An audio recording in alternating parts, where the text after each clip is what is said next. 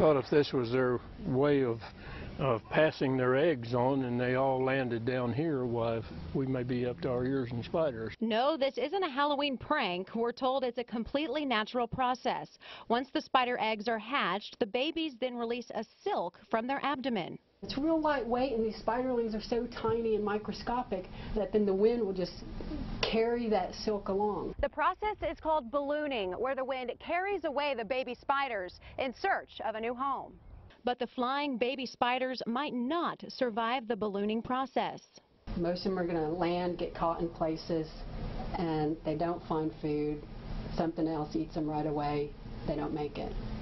But if there's hundreds of them going out, you know, a few of them are going to end up someplace good. According to Stockman, the spiders are in no way becoming an infestation. She says humans shouldn't worry.